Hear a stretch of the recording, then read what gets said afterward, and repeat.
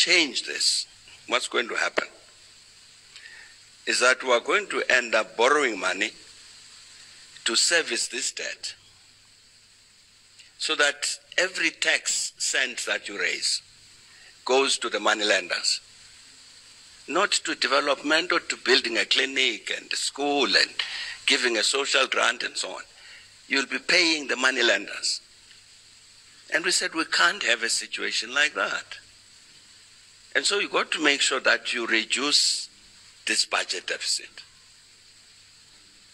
That is what is denounced as a class of 1996. Neoliberalism. It would have led us, if we had sustained that,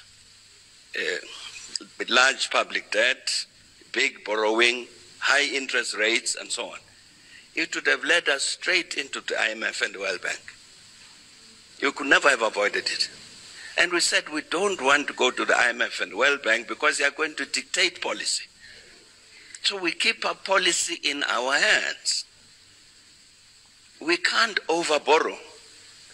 You see what's happened recently. Trevor, I don't know how recent. Trevor will talk about this. You know, we've always had in the budget, when we're in government, a strategic reserve. In case there is some emergency somewhere, there must be public funds which you can use to address the emergency. I read a couple of years back, maybe 2 years back, that they had raided the strategic reserve in order to pay salaries of civil servants. Yeah. And wiped it out. It's wrong. It's wrong, you see, because I'm saying you are a government. And one day, Given is going to say that Power FM has collapsed and the country is collapsing, please give me 5 rand.